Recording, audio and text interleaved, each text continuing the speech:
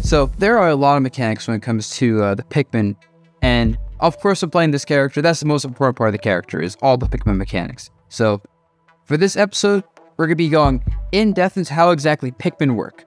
Now, the most important stuff about Pikmin is that you can have 3 Pikmin at a time with Olimar, and the Pikmin pluck order is the same every time. It is not randomized. The order is always red, then yellow, then blue, then white, then purple. And this order persists even when Olimar dies. So if you die after plucking a blue Pikmin, when you respawn, you're going to pluck a white Pikmin next. And this is actually key, because sometimes you want to like set up a pluck order so when you die, you can start with the regular lineup on the next stock. Whenever you use an attack with Olimar that uses Pikmin, it will cycle the next Pikmin in the lineup. And when I say cycle, I just mean move the lineup forward 1 Pikmin.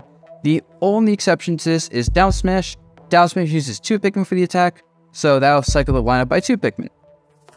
It is also worth mentioning that Pikmin order can get a bit messed up when you're playing for various reasons. The way you're using the Pikmin attacks, the opponent hitting you, or the Pikmin, and there's no like guaranteed formula to know how like getting attacked and playing Olimar is going to mess up the Pikmin lineup. But that's why it's your job as Olimar player to kind of recognize what the lineup looks like and when the order is messed up. Let's talk about Whistle. Whistle is vital to Olimar's game plan. It is a frame 2 armor move, so that means it lets you escape combos faster than air dodge, which is frame 3 for Olimar and most characters. And since it's armored, you still take the hit and you still take the damage, but it is so vital for Olimar getting up a lot of otherwise true combos. And it has less end lag than air dodge, I mean you can whistle through a lot of attacks and then punish the opponent for hitting you. The whistle organizes your Pikmin. So let's say your Pikmin are far away from you, or the order's messed up, or even just want to cycle your Pikmin lineup a little bit. Whistle does all that. It pulls Pikmin back to you, whether they're like off stage, far away, whatever. If your Pikmin's out of order, it resets that order and lets you like go to the next one. So you're gonna be constantly throwing Pikmin and using Whistle when playing Olimar. Now, talking about the Pikmin themselves. Red Pikmin. Red Pikmin, it has high damage and high knockback. It has pretty good kill power as a result. It is good for combos. It is pretty much an all-rounder Pikmin. It also has a fire element, so it absorbs fire-based attacks such as snake grenades, rob, neutral air, which can be very vital in some matchups actually, because that means you can like latch a Pikmin on someone and they can't get away with fire attacks, or you can throw it through the fire attack. It has average HP, and also has an extra bonus. It has less knockback on throws than other Pikmin, which would sound bad, but that actually gives you access to bigger combo windows compared to other Pikmin.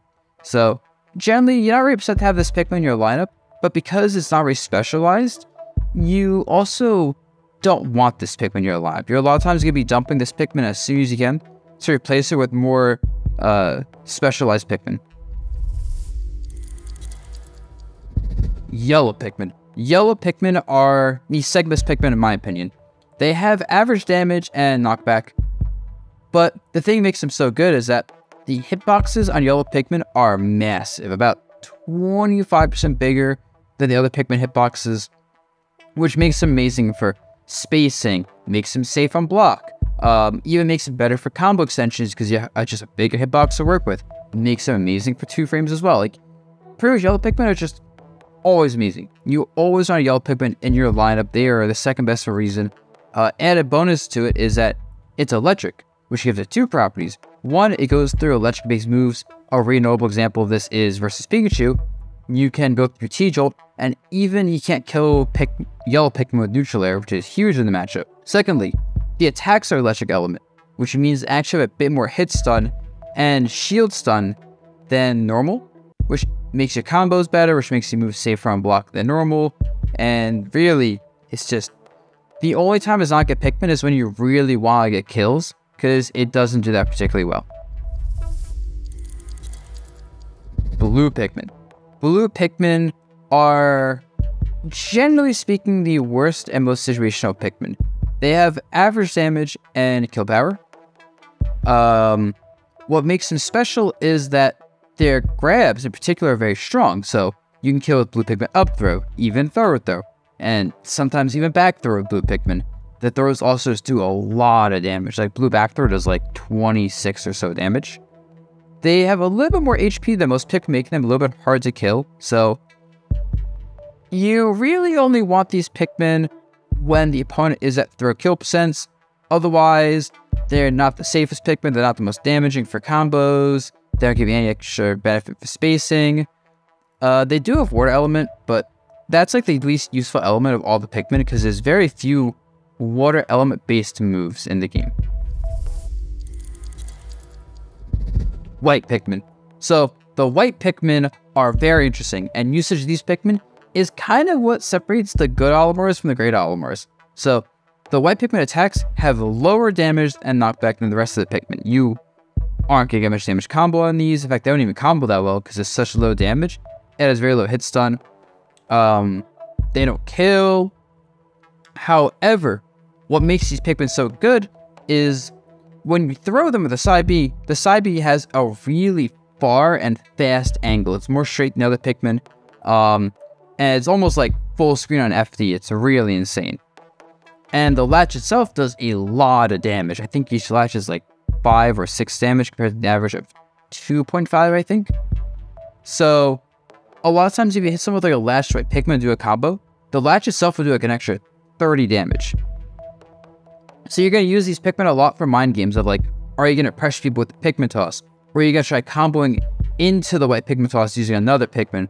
Are you going to use them more aggressively? Or are you going to kind of hold on to it, wait for your opening? There's so many mind games as to when and how you use this Pikmin. And that's why it's like a really big like determiner of how good you are with Olimar. These Pikmin also have longer grab range than average. If you do a side by side, you'll see that it's, I don't know the exact numbers, but it's very noticeable. You can like outspace people with like one Pikmin, like Pikmin pivot grabs, for example. These Pikmin, however, are very fragile. Most moves will kill these Pikmin in one hit, so you gotta be very careful with them. But as a result, they're also very easy to cycle out of your lineup. You're generally not gonna keep white Pikmin in your lineup for too long.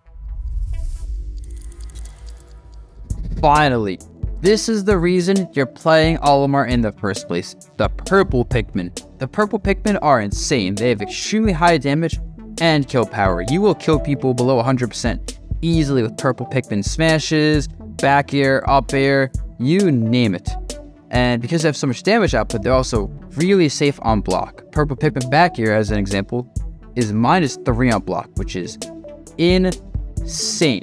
And if that's not enough, these Pikmin also, their side B is a little bit different. They don't latch on the opponent. They are a hitbox. They cause knockback.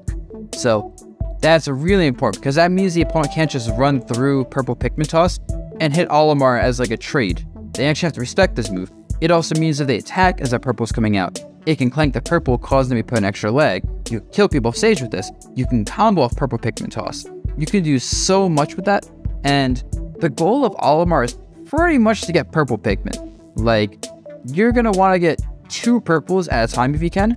Even 1 is good, but 2 is like the win condition. 2 is when you can go crazy, because you can play very aggressive with the purple Pikmin toss, or you can play more passively. You can focus more on the toss or on the really strong attacks.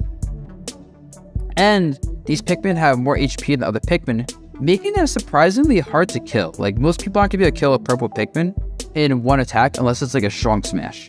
The only weaknesses for this Pikmin are that the side B range is shorter than average to compensate for being such a good tool, and the smashes and grab have less range than normal. You'll notice you can't really like grab people with purple Pikmin unless you like read them shoulder point blank, and you want to go for like sweet spot up smash. These sweet spots are very small on purple Pikmin, so you have to be like right in their face for that to connect. Otherwise, like they're overwhelming. Once again, this is why you play Olimar. This is your win condition. You want to save these, want to use these properly. You want to basically, once you have these in your lineup, you really want to like amp up your playstyle to frustrate people. Other Pikmin properties that are important, but probably a little bit less important than the ones we talked about. The Pikmin can be killed during their attacks or when they're too far from Olimar. So let's say you're doing an aerial. The Pikmin can be hit during the aerial and killed actually, although it's very rare for that to happen with aerials. What happens left though is when you get hit as Olimar and the Pikmin gets knocked away from you, and the opponent can kill it. Let's say something like a Wolf Dash attack hits Olimar. It might hit Olimar, and then the Pikmin right afterwards because Olimar gets sent too far away. Or let's say Olimar gets thrown, and then the throw causes collateral damage that hits the Pikmin somehow. And then the Pikmin can die that way. Or even if you just throw a Pikmin, the Pikmin is too far away from you and suddenly can be hit. So, you have to watch out for that, make sure Pikmin survive.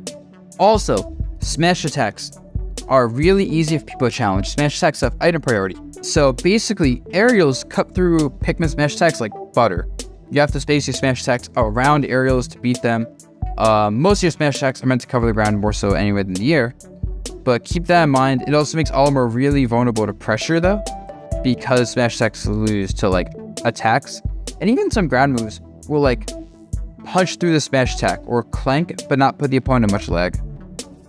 Olimar uses Psybeam Hissy Punch Shield. The Pikmin is actually invincible. So you can basically pressure people with like machine gun fire, like Pikmin toss on block, especially with purples. If you have two purples, you can just literally throw purple non-stop. And it is a continuous stream of pressure where the Pikmin are invincible. However, if you miss the Pikmin toss, or if the Pikmin latches onto the opponent, the Pikmin are vulnerable to attacks and be killed. This is especially important because if you're throwing Pikmin and whiffing them, the opponent can use that as a chance to kill problematic Pikmin, like let's say blue kill percent, or yellow permit for never. Also, when you latch Pikmin on the opponent, they can kill them. However, when opponents hit Pikmin, there's hit lag. So if you latch a Pikmin on the opponent to try and kill it, that's more time for you to punish when they use the attack because of the hit lag it creates. So it's kind of a double-edged sword of like, they kill it, they can use the hit lag to extend moves, but it also gives you a bigger window of punish and pressure. As an extra bonus to Pikmin being latched on the opponent, latched Pikmin on the opponent causes weird properties on their lag. It makes their jump spot slower, it makes them have more landing lag, and it even makes them more hit stun during combos. So, for example, if you have two Pikmin on the opponent, at lower percents, a lot of characters can be jabbed across the stage until the Pikmin stops latching. And this scales with the more Pikmin you have. So, one Pikmin lag is as much as 3. Another bonus to Pikmin latch is because of the hit stun hitting the Pikmin, combos aren't as effective on Olimar. Like if someone hits you with like a throw combo but there's a Pikmin on them, during the aerial there'll probably be too much lag from the aerial to actually follow up afterwards. So combos get cut short or are more receivable with a Pikmin on them. So basically, you really want to like get a bit more aggressive and take more risks when you have Pikmin latch on the opponent because of all these status effects as a result of the latch. You cannot use Pikmin when they're too far away from Olimar, even if there's an arrow on them, and the distance for this is pretty generous, but even if there's an arrow on them, if the Pikmin is too far from Olimar, it is unusable.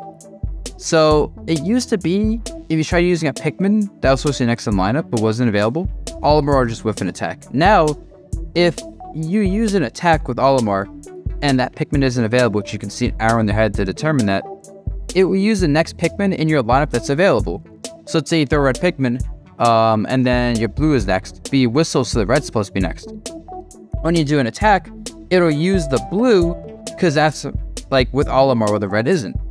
Now a very important trick to Olimar is to recognize this, and a lot of times to run forward to pick up Pikmin. You'll see this happen a lot, where like, I'll throw a purple Pikmin, and then I'll run forward to the purple so I can pick it up and use it again for something. And the final weird property of Pikmin is that they have different weights, and this matters during your upbeat. So the heaviest Pikmin is purple, then red, yellow, and blue are medium weight, and white is the lightest. And basically the heavier weight you're carrying when you upbeat, the less time you can upbeat, and the less speed you have during upbeat. So it significantly affects your upbeat distance. If you have 3 Pikmin, for example, and try upbeating, you're not going that far. But if you have 1 Pikmin, you're going pretty far. So commonly, Olimars will throw Pikmin when off stage before recovering just to make it so they can upbeat much farther and faster, and basically mix up their recovery significantly. And if you get stuck with like all 3 Pikmin, you're just a sitting duck, especially if it's all purples.